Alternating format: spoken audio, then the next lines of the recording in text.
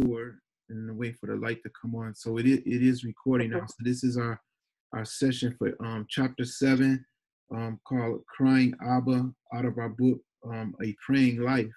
And I'm appreciative that everyone who's here had a chance to join in. And as normal, some others will come along the way. And like we said, some have contacted and said that they can't make it today. And I'm also, excited to see we got a couple of new names in the list that you guys might not recognize, and Cassidy and Bert, and so some other ones might join in. But we'll have a chance on the back end, as we normally do, to go around the room and so forth, as we normally do. And so let us open up with a prayer, and then we'll just get started in our lesson. So Father God, we come before you now, thanking you for this time.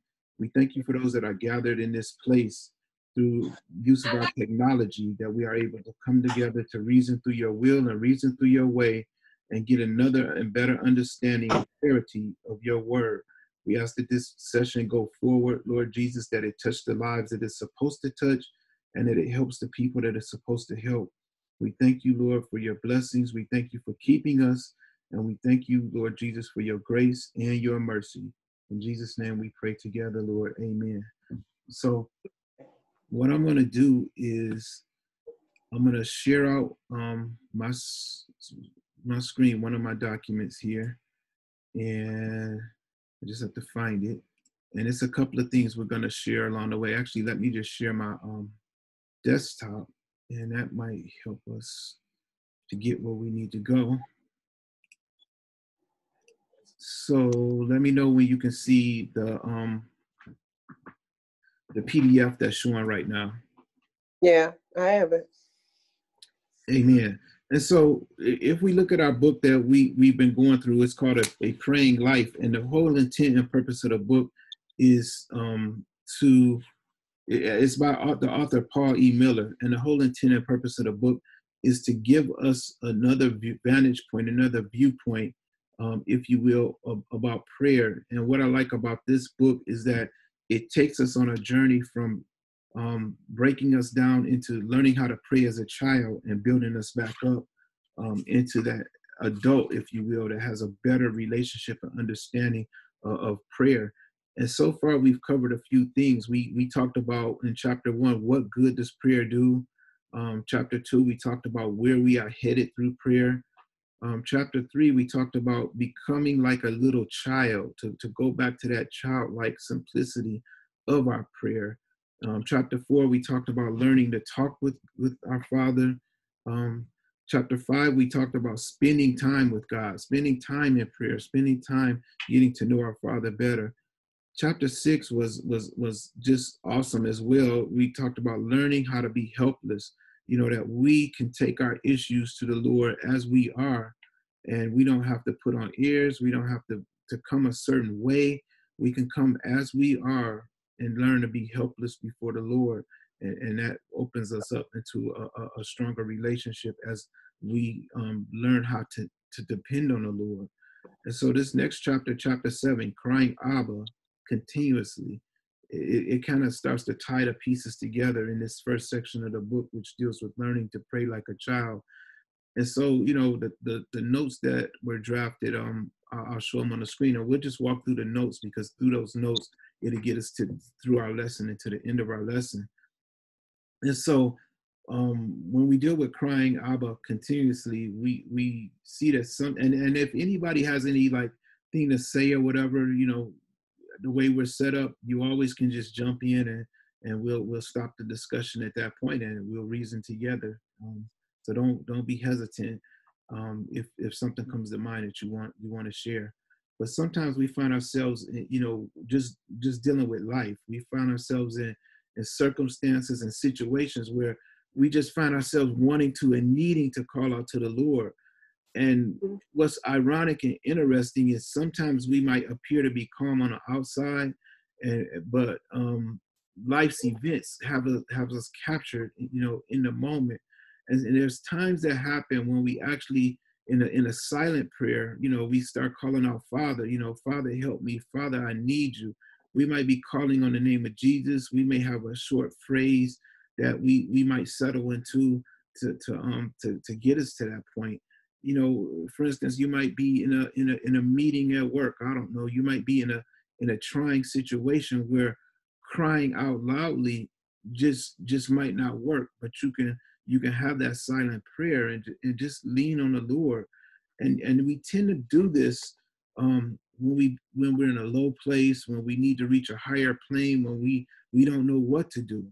And some of us have a chant or a go-to phrase that we might settle, with us when we reach out to the Lord. And let me stop right there. Do any of you have like a short phrase or something that you call on, when you have to have that short, quick, silent prayer? It might be, Lord, have mercy, or Father, forgive me, or whatnot. Does anybody have something that, and I don't want to use the word that their go-to prayer, in that way, but that to simplify it, that's what I'm asking. So I'm just throwing it out. Anybody?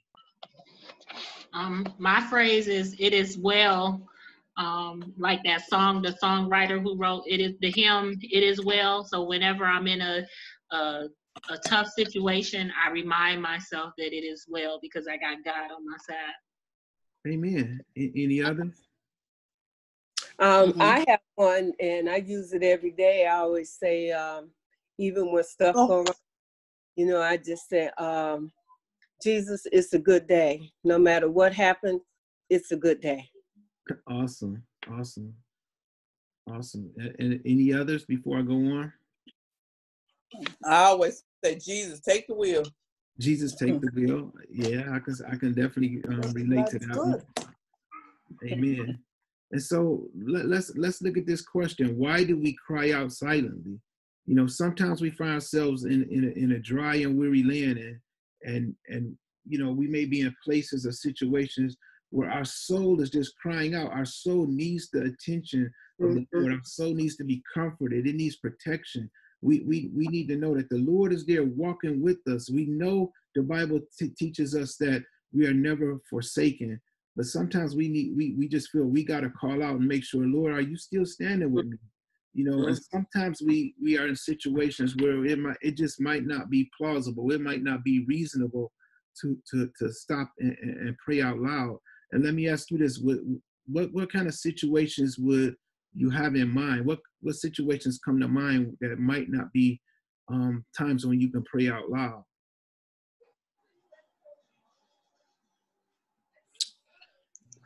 Sometimes when you're at the doctor's office in the waiting room. Yeah. All right, awesome. And remember, it's no right answer. It's just, everybody got something good that they can add from their experience. So I agree. I've done that in the doctor's office for sure. Well, I do it at work. I pray every time. I say it every time before I go on a bike ride, by myself or with a group of people. Amen. That prayer of protection, and I don't mean to say it like this, that quick prayer of protection, but that's what it is. That like, Lord, I know you got me, so I'm trusting you right now. Velma, I think you was about to say something. Yeah, I was going to say, when people get on your nerve. Okay. And instead of you saying what you want to say, sometimes, I just say to myself, Jesus, keep my mouth shut. Jesus, keep me. Amen. And I mean, it's the truth. I think we've all experienced that, and we've all experienced, each of the examples that you all were so kind to share. And it takes me back to our first section in chapter 1, where we were talking about what good does prayer do, and we talked about out loud prayer and silent prayer. And one of the people on the call at the time said that they never had heard of praying in silence, and they couldn't fathom the possibility that you would pray in silence. And we try to go through an explanation of why sometimes that might be necessary. So however you pray, the key is that you're praying. God is wise enough, God is strong enough, God is omnipresent enough to hear us when we call out, as the Bible tells us to call out in prayer sometime. And he's also omnipresent and strong enough and wise enough to hear us when we can't call out in prayer. And look at it like this: what about the person that has a a speech challenge. You know, maybe they might be mute per se. They can hear, they can reason, they can do all the things, but maybe it's a challenge physically where they can't call out loud. Does that mean that their prayer in silence is not going to be heard? You know, I can't believe that God will make us in a way where he can't hear our silent prayers. And there are situations where I think somebody mentioned, well, what if you're in a trying situation and you know, like you get in some kind of negative thing is happening to you, and all you could do is just in your silence is simply cry out to the Lord. What if you got kidnapped, and I'm really stretching here, and your mouth is duct tape, you know, and you can't call out? For me, I'm going to be praying silently as loud as I can, if that makes sense, you know. So don't discount silent prayer. And I like how in Psalm 63:1, how David said, "Oh God, you are my God. I seek you. My soul thirsts for you. My flesh faints for you, as in a dry and weary land where there is no water." And so David wrote that psalm when at a point in his life when he was desperately in need of being close to God. He needed to know that God was present with him. And, you know, he's talking about his experience in a dry and desolate wilderness, and how he was without water, but he still had that thirst for God in his soul. And what he truly thirsts for wasn't physical water, it was that connection with God. Sometimes we find ourselves in a dry and weary and desolate place where we're not feeling like we connected to God, where we're not feeling like God is there. Even in those times, we still can call out, because remember, you know, the Lord stands at the door and knocks. You know, he never leaves and forsakes us. Sometimes it's us that kind of walked away from him, and all we got to do is just turn back with outstretched arms and say, Father, receive me. You know, however your short prayer is. But don't always know that in our roughest times, God is still there. You know, we don't have to figure things out on our own. The best thing we can figure out is to reach back out to God. So when things go well in our lives, that's when I think it's the hardest for us, because that's when we forget how much we need God. You know, some people, when they have success in their lives, and everybody values or terms success differently. It might be success in employment, it might be success in a relationship, it might be improvement in finances, it might be getting, you know, a lot of people are success to things, like it might be getting a new car, I don't know what it is. But when we do those things, we tend to say, look what I did, you know, look how I got promoted, look at this thing that, you know, look how great I am. But in those instances, we really should be saying, look what God did for me. Look how God favored me. Look how God blessed me. And we start to get less like feeling like we're doing it on our own and we don't need God, which, you know, rehashes a lot of what we talked about in the last chapter. But some of us start to get too casual and we don't pray as much. And when we up high, it's just how humans are. When we up high, we feel like we don't need to pray as much and we don't need to meditate on the word as much. But then when something happens, when we get down low, when we get that crisis in our life, we start that reality of where we really fit into the universe comes in, and we understand how desperately we need the Lord. And we'll start crying out Abba at that time. We start reaching our hands to heaven like, Lord, I need you. I really don't have it all together. And I think if we rehash some of the things we talked about before, we can find that balance where when we're up high, we continue to pray to the Lord fervently, just as much as when we're down low, we continue to pray to the Lord fervently, that we don't lose that balance there. But, you know, when we get in a frantic state, when things start to go wrong, we start to seek God's help. You know, what one person I'm thinking of right now talks about, you know, when we as Black folks and people that's not rich didn't have it as well. We used to be on our knees tearing and praying all the time, but once we have arrived, we feel like we don't need to pray as much. We don't turn to God's holy word for comfort, for security and direction when we feel that we have it under control, you know. But we at all times have to long for the Lord's assurance. We have to understand that he hears us, that he works things out for our good, and that God is faithful all the time. But can we be faithful all the time is the question. God is there. Can we be there? He's always ready to hear us, always ready to answer our prayers, but we got to go to him sincerely. And I think sincerely is having reverence for the Lord. It's not saying with a man upstairs, you know, that's like putting him on an equal footing and being too common with God. I think sometimes we get too common with the Lord. But we have to do much better than that. And I think we did already talk about what some situations were that people reach out to the Lord in silent prayer for. So as I go ahead, are any questions or comments that anybody wants to make in that section that we were in? Just anything that comes to mind at all is fair game. Okay. If not, let's go on to the next section, which talked about poverty of spirit, not discipline. So the author talked about sometimes, you know, it's not that we have such a great discipline to pray, but it's the situations that we find ourselves in that we can't control, and it kind of forces us to pray. So, you know, if we're not, it's like if we're not in a situation that it's requiring us to cry out to the Lord, we tend to find ourselves not crying out to the Lord. And it can, you know, this can lead to continuous prayer when we're in those dire circumstances. And so much so that we find ourselves praying and not even realizing it. And it may not even be us, but understand that the spirit within us is reaching out for prayer.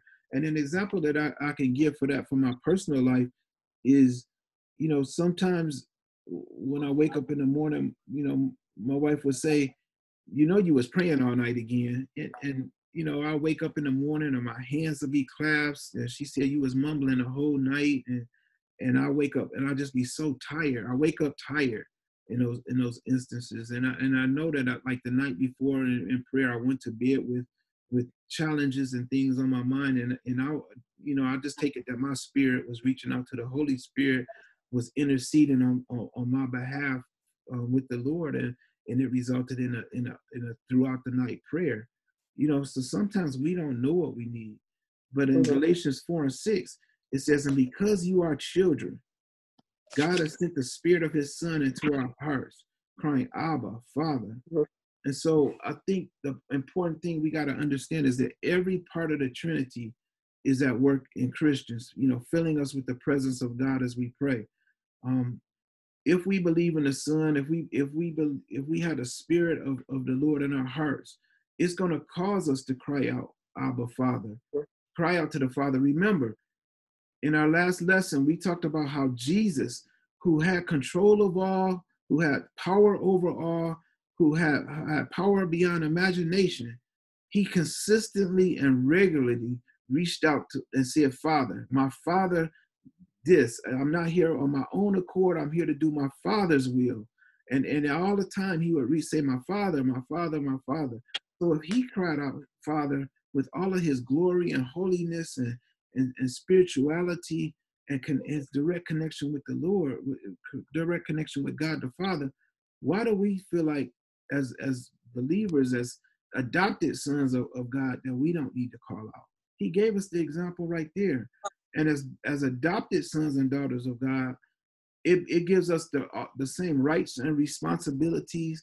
It gives us the same benefits as actual children. We are now his children. And we had a right and we had an ability to cry out Abba, cry out Father, cry out Daddy, to call God our Father, even as Jesus did. And we can simply liken that to this. If any of you have ever adopted children or been in that kind of situation where you might have a stepchild, let's say it that way, like you may have gotten married and it, you know, the marriage included a child. That child, you take that child on as your own. That child has every right to call you father, to call you mother. That child receives all the benefits as if you had birthed that child yourself. You know, there's no distinction made once that family comes together. You know, is that making sense to everybody? You know, I hope that's clicking. And that's the same thing when we become a Romans Christian, if you will, where we believe that, you know, Christ was dead, buried, and resurrected, and we believe on Christ as our Lord and Savior. we receive all the rights and benefits of being a child of God. But the challenge, I think, is that we don't apply those benefits. We don't take advantage of those benefits. And if we did so, I think all of our lives could be in a much different state. You know, no matter where we are now, there's always room for improvement. And so understand that when we're praying, the Spirit is not assisting us to pray. Sometimes it's the Spirit who's actually praying. Sometimes it's the Spirit within us that is interceding and becoming the prayer. You know, so when Jesus prayed, he regularly addressed God. You know, he regularly addressed his Father as Abba. And that simply means Papa. It means Father. It means Dad. Whatever language you want to, or term you want to put to it, that's what it means. And as Abba or Father might even be considered a one-word prayer. So, you know, some of us, you've had situations. Maybe I remember one time when I thought I was going to be in a car accident, when a car looked like it was about to hit me. All I can do is cry out, Father.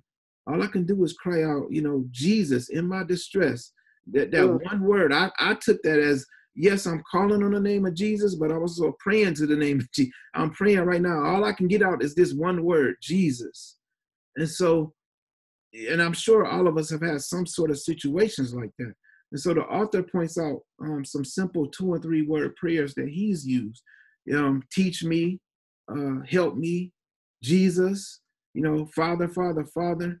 So I know we talked about it, but early on, but now that we really start going through the lesson a little bit more, what are some of the simple single or double or a few word prayers that you all have uttered? You know, what are some things that have come out of your mouth, either out loud or silently, when you were calling on the Lord, when you were in situations? So anybody have any more they would like to share with us on that? I say, oh Lord, all the time, and I find that my daughter repeats after me when she is doing stuff, and she say, oh Lord. And so that's my simple cry out to God. Okay. That's mine too.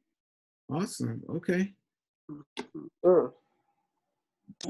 I say, have mercy on me, Jesus. Have mercy on me, Jesus. Amen. Amen. I usually just say Jesus. And see, that's one of the things, the ones that the author pointed out. I say Jesus as well. I say a combination of all the things that were brought up. And what I like is that it's not one way to do it. It's whatever the situation calls on, and as your spirit is connecting with the Holy Spirit, as it calls out to the Lord, whatever comes out, because it's reverence, it's asking the Lord for help. It's saying, Father, I need you. You know, so whatever those simple words may be, understand that it's okay. It doesn't have to be one way. And I think that's one of the barriers that I want to keep attacking as we go through this book, is that prayer does not have to be done any one way. As long as we're reaching out with an earnest heart to the Lord. The way I do it is going to be different than the way you do it. It's going to be different than the way the next person do it. But do we have that common thread woven through in? Are we reaching out in the best way we can to connect with the Lord, especially in our time of need? And, you know, sometimes we don't know what to pray for. And I like how scripture, you know, it takes the pressure off of us, because we don't have to sort out exactly what we need. We just know that we're too weary to figure out what the problem is. And sometimes life just doesn't work. Remember, I think it was two chapters ago when we were talking about how it's okay to babble. And for those of you that were not in that lesson, what that simply means is sometimes you start out praying and you got, you know, I'm going to pray for this one thing. And you start praying, and next thing you know, you can't get the words right. You might start praying for something different than what you started out for. You might have a couple of blanks in there where you go, just keep talking. Just keep going, because what ends up happening is the Holy Spirit, who intercedes for us, starts to take over, and the words just start to flow, and you start praying about things that you didn't intend to pray about. You start praying about things that you didn't even really know what that was on your heart. You start praying for people that you don't even know what their situation is, because the Holy Spirit intercedes for us. But sometimes we cut it off and we start, well, I feel like I'm babbling. I feel like I'm not seeing the right things. No, keep going. Don't stop. And you'll find on the backside of that, you're going to feel refreshed in a way that you may not have ever felt before, because you'll feel the power of the Spirit working through you to draw things out of you that you didn't even know was in there. So never feel negative about not knowing what to say. The issue is not doing it. The issue is, it shouldn't be an issue with not knowing what to say. Just start talking. Just start going. Just watch. Don't the Lord start to work in your favor, and the Spirit start to bring things out that you didn't even know was in there. And that takes us to Romans 8:26, where it says, likewise, the Spirit helps us in our weakness, for we do not know how to pray as we ought, but that the very Spirit intercedes with sighs too deep for words. And what they're saying is, we have a helper as we wait. The Spirit helps us in our weakness. The Spirit helps us by praying for us. The Spirit helps us by interceding for us. And sometimes you're gonna have these utterings, these grunts, if you will, these words that you can't even make out. And just be glad that the Spirit is praying for us, because sometimes when you don't know what to say, the Spirit knows what we need. The Spirit knows what we should be praying for. We don't know the language of prayer like God knows the language of prayer.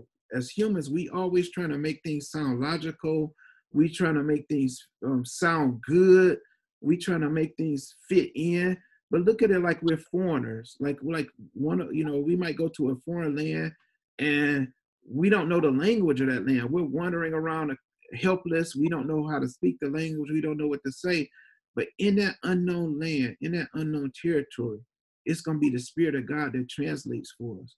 Because you think about, you might not know French, and you go to Paris, and you have to have a translator. You have to find somebody that can speak English and help translate into the French for you, and things like that. The Holy Spirit is doing that for us when we don't know what to pray for. So don't let not knowing what to pray for be a reason why you don't pray. Does that make sense? Or am I the only one who has not prayed sometimes because I feel like I need to pray, but I'm like, I don't know what to pray about, and then I just don't pray at all. You can't see me raising my hand, but in my openness, I'm just letting you know I've struggled with that. Sometimes I still struggle with it, but I'm learning to say, I don't know what to pray about, but I'm about to start thanking the Lord, going to the, with Thanksgiving, praising the Lord, and all of a sudden, a few minutes later, the things that I needed to pray about, it just started coming out, and I didn't even know it was in there. So Paul gives us some great examples in his teaching. He talked about unceasing prayer, prayer without ceasing. And that's one of his most frequent descriptions of how he prayed and how he wanted the church to pray. And there's several times that he mentions continuous prayer. And I only put down a few of the times, like in Romans 1:9, where he said, without ceasing, I remember you always in my prayers. Or in 1 Corinthians 1:4, he said, I give thanks to God always. Giving thanks to God always, that's prayer. Ephesians 6:18, when Paul said, pray in the Spirit at all times. He didn't say only on Sunday morning, or, the Wednesday Bible class, or, Friday when you're driving on the freeway. He said, pray at all times. And then Colossians 4:2, devote yourselves to prayer. Are we doing that? Are we devoted to having a prayer life? One of the things that was really a blessing to me is that movie, what was that movie, War Room, where the lady had that prayer closet, and she would go in that closet at certain days and certain times or whatever, and she would devote herself to prayer. And if other religions can do that, other people that praise God in their own way can find times to devote themselves to prayer, how come we as Christians, and I'm talking about just the body of Christ, not anybody on the call, but how come we don't take it that serious? And let me give you an example. Cassidy might remember this, when we were working at Chrysler on the help desk. We had some people that were of Indian descent, and we had to set aside a room in the building that they can go to every day at the same time. I think it was noon or 1 or something like that. but they would be gone every day at the same time to go do their prayers. And they didn't care what was going on, what the issue with the building could have been on fire. They was going to stop what they was doing and go do their prayer, and then they'll worry about getting out the burning building. Nothing stopped them from their daily prayer. Why don't we as Christians do that? Why don't we have a devoted prayer life in that way? I'm just like I said, in general, because some people on this call might have that level of devotion, but Paul encouraged us to do that in Colossians 4:2. And then in Romans 12:12, it says, persevere in prayer. Persevere in prayer. That, you gotta be about this prayer life. You gotta be strong throughout it. You can't let anything take you off your game, as in the previous example. When it's time to pray, it's time to pray. And then 1 Thessalonians 5:17, simply pray without ceasing. So there's many other examples that Paul gave, but he had a consistent theme woven through the things that he talked about in regards to prayer. And it was just pray all the time. Just pray. But do we pray without ceasing?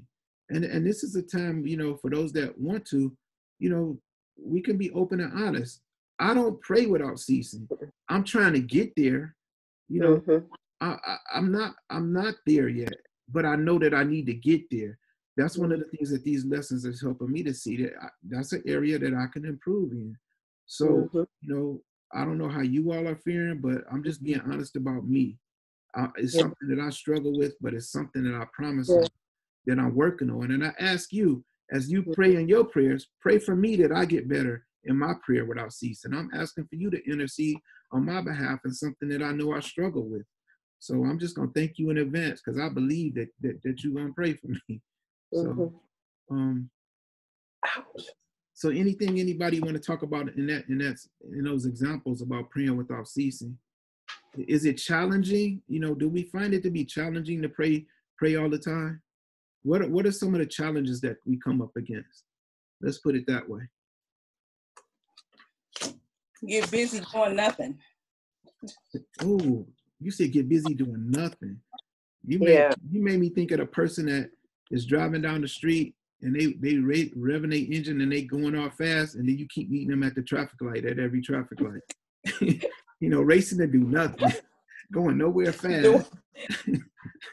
So, but I think you're right there. Yeah, I think that's a great example. We the way I take it from your example is that we got a lot of life going on, but is that more important than praying? Is the things that we dealing with in life more important than the prayer that can help us deal with the things that we dealing with in life? So I agree that I think that was a great example. Any others? That's good. No I know sometimes I'm setting my VCR every Wednesday to watch the program like clockwork. And if I can watch that every Wednesday, I could set aside time to pray. That's true. We got these things, what they call DVRs now, where we can set it to record whatever we want to at any time, and we can watch it anytime. So if our program, let's use the television as an example. If our favorite program is already pre-recorded, that don't need to stop us from praying anymore. Like people used to do. This thing come on at 8:00, and that's before DVRs and stuff and all that. If you missed it, you missed it. And so people would use excuses like that. And I'm going to say excuse, I really mean excuse like that to not pray. But even now, with technology, we don't have to have that as an excuse anymore.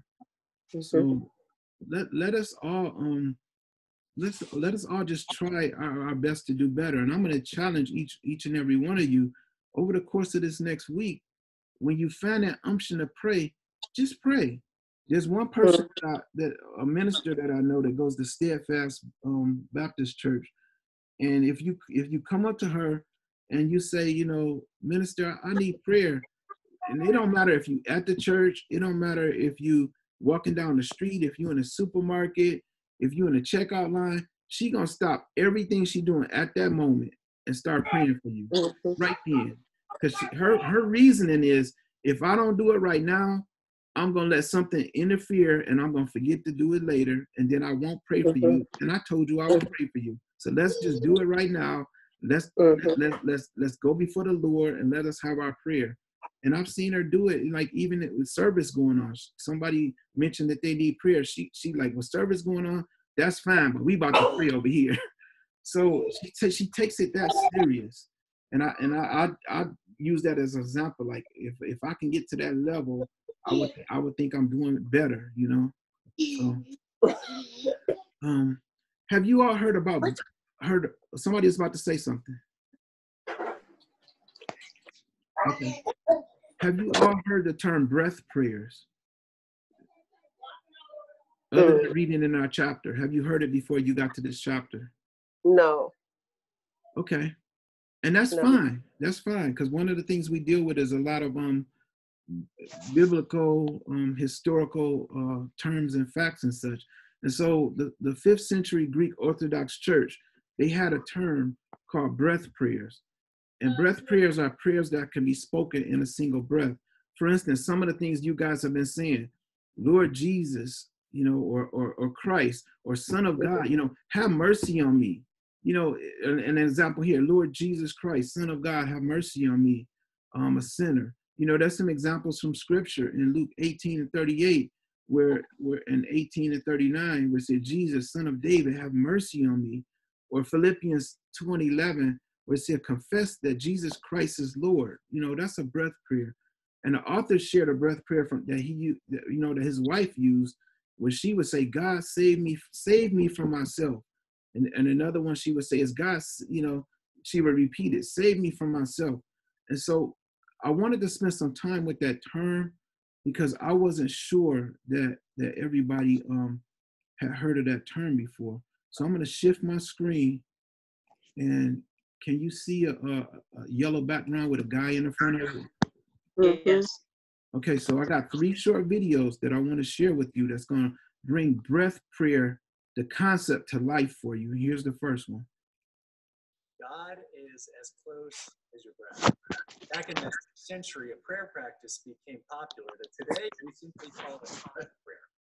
It's a contemplative practice, meaning it offers us an opportunity to slow down, mindful of our present, where we are, what's happening in our lives in that moment, where we get a sense that the divine is alongside of us. A breath prayer, as you may have guessed, is tied closely and it is even as simple as breathing. To begin, we answer this question for God. What is it that you want? Follow that with your favorite name for God and let that form your prayer. So it might sound like peace, Jesus. Inhale in that which you want. Exhale out your name for the divine. Mercy, O Lord. Healing, beloved. Repeat this as you breathe for several times over and see how that opens up an opportunity for you to be appreciative of your present. And then I want you to look at this one. This video explains the ancient Christian practice of entering into God's presence through what's called breath prayer, practiced by Christians for centuries. When we first believe the good news about Jesus, the Holy Spirit comes to live in our hearts.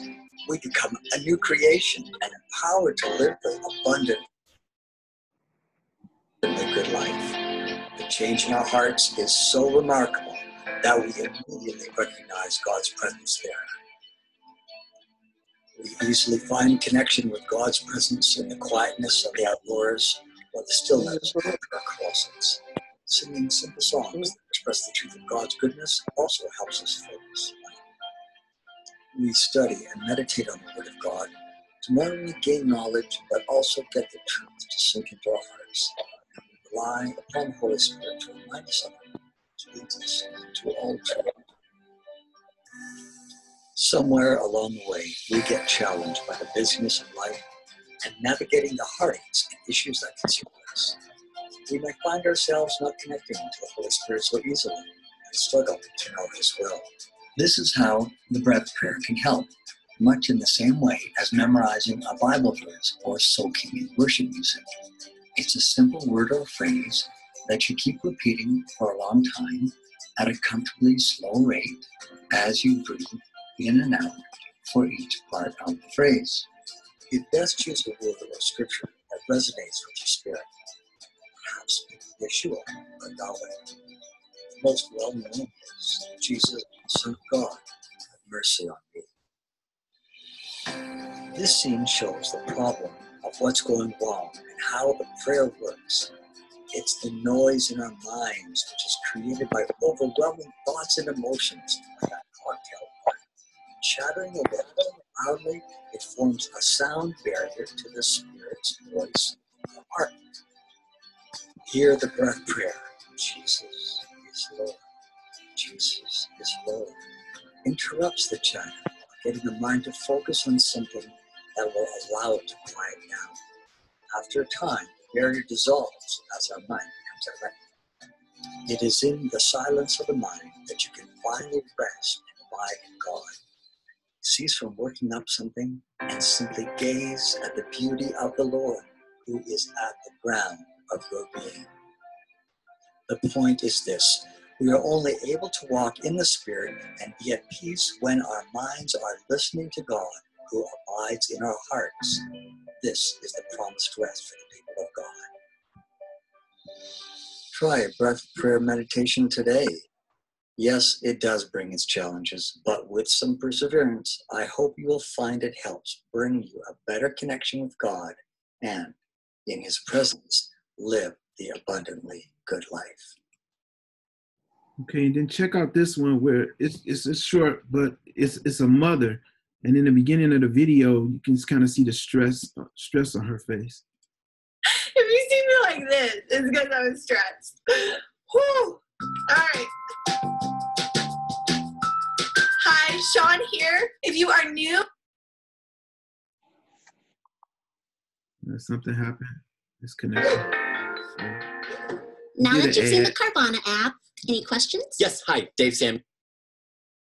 I hope that you will consider subscribing. I post new content every Tuesdays and Wednesdays, and today's video is part of my Christian Mindfulness for Kids series, and we're going to be talking about breath prayers. So if you want to learn how to do a breath prayer with your child, then keep watching. So I have a 10-year-old son and a 7-month-old baby girl who you can probably see her toesies hanging out of the crib over here. I love doing breath prayers myself. It's something that I have just recently gotten into. So you can take a line of scripture and then you breathe in through your nose and out through your mouth. And if you teach this to children, it helps them to calm down and be present in the moment, especially if you have a child who experiences a lot of anxiety and stress or anger. Really doing a breath prayer can help them focus on God, not only give them encouragement that God is present with them, but just the act of breathing helps calm you down. And so the one that I really love is this from Psalm 156, and I am reading from this cute little board book called I Can Praise God. And it says, let everything that has breath praise the Lord. So you want to do this one with me? You breathe in and you hold it. Let everything that has breath praise the Lord. And you should just be able to fill your shoulders down. So I do that. Let me grab her real quick. So I'm going to post a download for a free PDF of some other scriptures that I love to do breath prayers with my kids. So you may want to check that down in the description box down below. And if you want to hear all about what it means and my 4 tips for having kids. And so we can stop it right there. Yeah, so Gerald. Yeah, go ahead. I mean, I didn't know that's what I was doing, but I mean, that's what I do when I meditate. I mean, I just meditate, on a Bible verse. I just relax and close my eyes and just, breathe in and breathe out and say that verse. I mean, I didn't know that thing called breath prayer. It was just something that I was doing. Amen. When I was, going through, just trying to calm my mind down, and just meditating. So are you Greek Orthodox? I'm just hassling with you. The thing. No, not Greek or Orthodox. I'm just hassling with you. I'm just saying that to say you right there in alignment with the Holy Spirit. And I want to ask you, when you do that, how does it affect you? You know, does it like an example that the woman shared with us in the last video? She talked about how it calmed her and you know, brought her calmness and peace and stuff like that. Are you feeling the same sort of thing when you do it, you know, in your meditation? Yeah, I mean, it helps relax you, and you know, and then you know, it just centers you, you know, it just centers you and calms you. Amen. Thanks for sharing that with us. Anybody else have any experience with those, with that meditation, and using the breath prayer principle? And if not, go ahead. Somebody was saying something. Okay. If not, then you got a great example that Cassidy shared from us. Whether we term it as meditation or doing breath prayers, it's spending time with the Lord, and it's important. So, in Cassidy's case, he talked about having a particular Bible verse that he references. You may have a particular one. There are several that you can use. But however you do it, if you haven't tried it, try it, and I promise you, it would change your prayer life. It would change your meditation life. It would change your connection with the Lord. It will bring you to a closer point than you may have been in the past, because it helps to focus you and center you and relax you. But you're being relaxed in the Lord, and being relaxed in the Lord is a whole lot different than being relaxed in the world. You know, you'll feel that comfort, you'll feel that closeness, you'll feel that protection, you'll feel the presence of the Spirit, and that's different than, you know, being in the comfort of a blanket watching a football game. You know what? It's just different, and you're gonna feel so much in a more positive place than you may have realized is even possible. So try it, definitely try it. Let's see, what's the next part? So one of the breath prayers that you know, some simple ones, you know, God save me from myself. So do you know, it says, do you know what we all need? We don't need more organization, because some people feel like if they just get organized, I'll be a better person.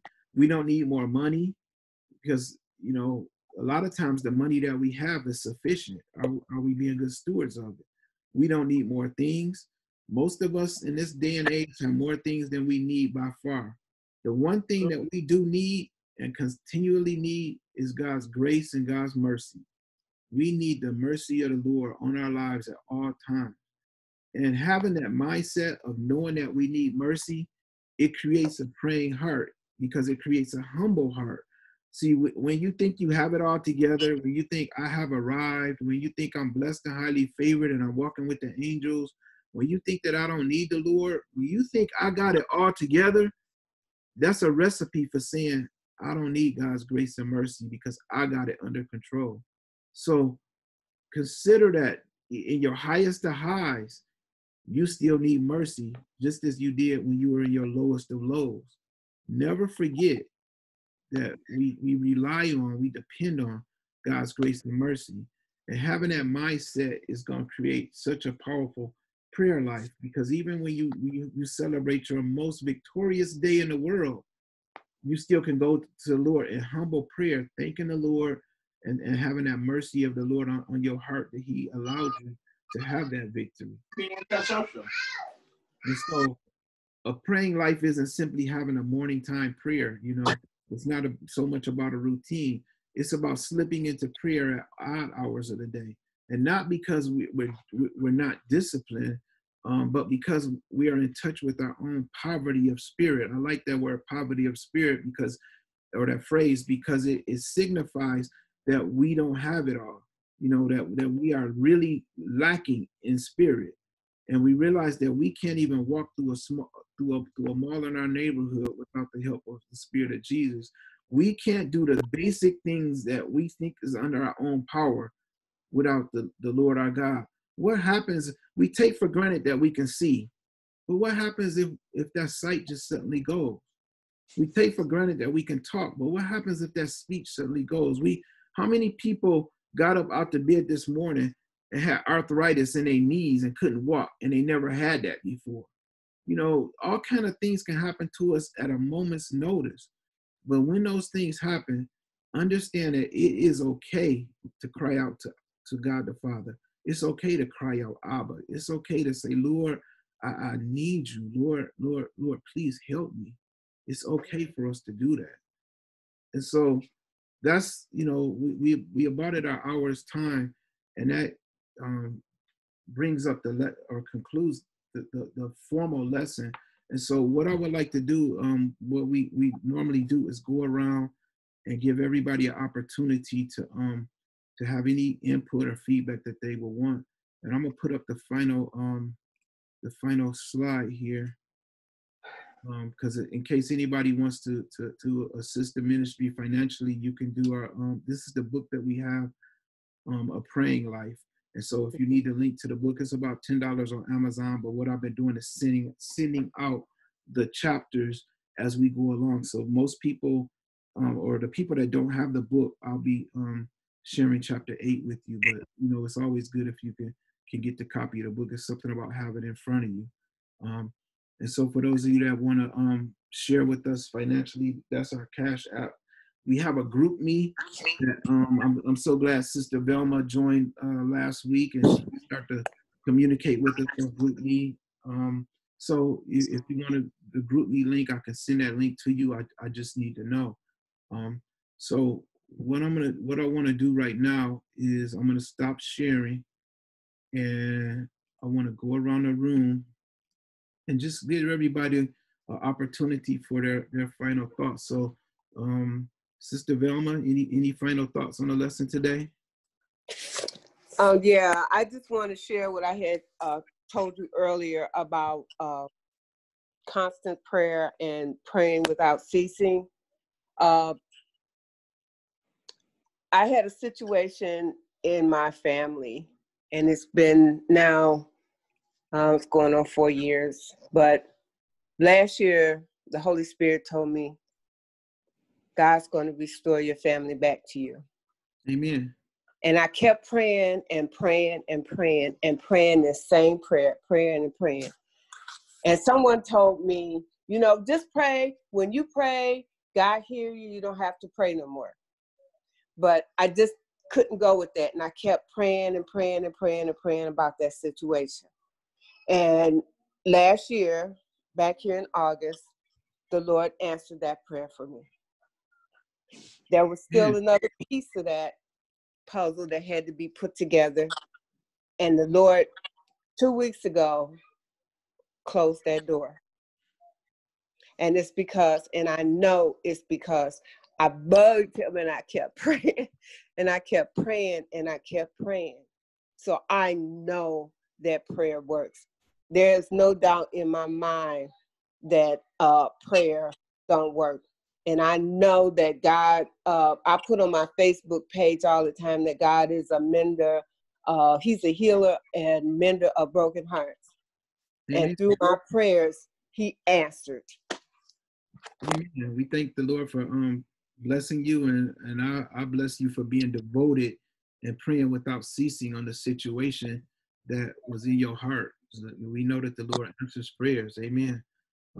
Sister Maria, any final comments for the lesson today? No, I just want to say the lesson has been a blessing to me because, you know, in my prayer life, as I began to pray and learn to pray, I started with my prayer saying, Father. You know, I used to say, Lord, but I've come to the realization that I'm on the level that I say, Father, because I feel like I am his daughter and I can come to him asking anything in his will. And so I want to be treated like a daughter. So this kind of touched me in that manner. Amen. Sister Bert, welcome. We're glad you had the opportunity to join with us today. Any final comments you would like to have?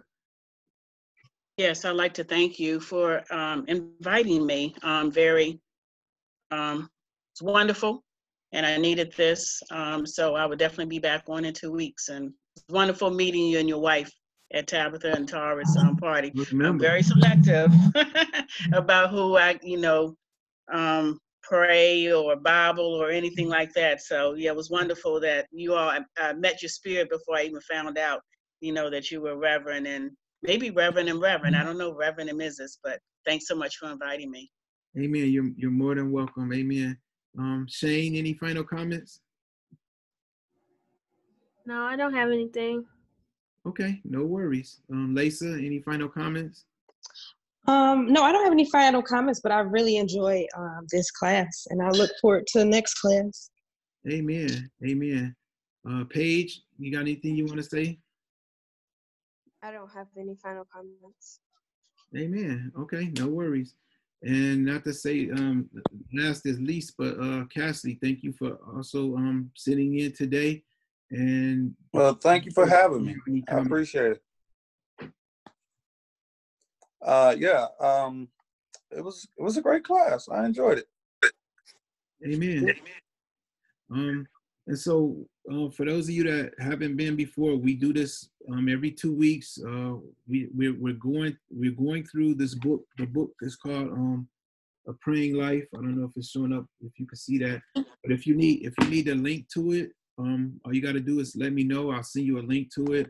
I don't mind sending you a copy out. I just need you to let me know the address to send it to, and I'll get you a copy sent out. We have a group me that we link up on, and I really like it because we can send ourselves or send each other inspiration. We can ask for prayer, and we know that the other folks are praying for us. And to me, the group me has just been a blessing. So if you should decide you want to be a part of it, you guys just got to let me know, and I'll send you out the link for that. And that's all we have for today. So we'll have a closing prayer, and then we'll sign off for today. And I will get the link sent out because there's some people that weren't able to make it today, and they contacted me beforehand, and I want to make sure I share the link with them. So Father God, we thank you for the time that you allowed us to have on today. We thank you for the coming together of hearts and minds. We thank you, Lord, for letting us reason through your will and through your way and your word by means of this book, that we can grow better and stronger and more fervent and devoted in our prayer life. I ask, Lord Jesus, a blessing for each person who attended today, Lord Jesus. Let the place where they rest their head at tonight, Lord, be a place of peace, that they can rest comfortably, that they can rest without worry or strife or depression or illness or anything, Lord, that they can have such peace that when they wake up tomorrow, they can raise their hands to heaven and simply say, thank you, Lord, for another day. Lord Jesus, put an unction in their heart to pray more. Put an unction in their heart, Lord, to spend more time reaching out to you. Let them, Lord Jesus, understand that even the small prayers carry a lot of weight, that it doesn't have to be over the top and overly abundant, but it can be simple things, Lord Jesus, that you're just standing there waiting with your arms open, and we just have to walk into it. So we honor you, Lord, and we bless you, and we ask that you keep each of us until such time as we meet again. In Jesus' name, Lord, we pray together. Amen. Amen. Amen. Amen. And